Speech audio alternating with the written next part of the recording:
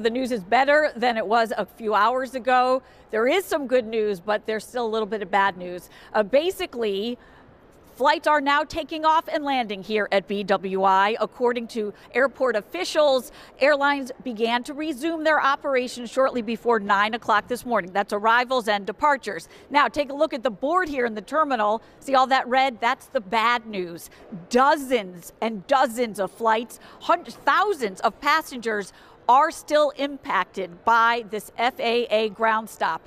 We stopped counting at about 150 different flights here, according to FlightAware. Between Reagan and BWI, there are about 200 flights experiencing delays.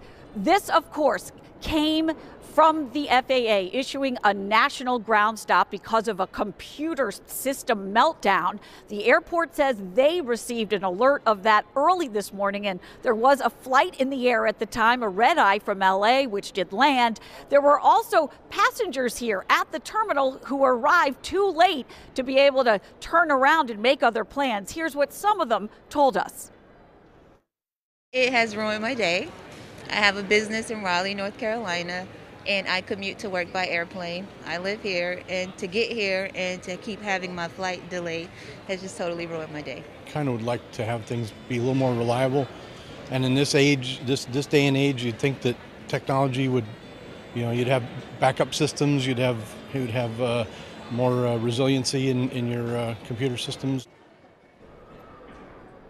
We talked to some folks a short time ago who were also impacted by the Southwest Airlines computer meltdown over the holidays. That woman said this time there's no one to go to with your frustrations, no one to help you get reimbursed for costs incurred. There was one group of folks flying for a woman's birthday who had to take a cab from Reagan here to BWI when their first flight was canceled, only to find this flight had also been delayed.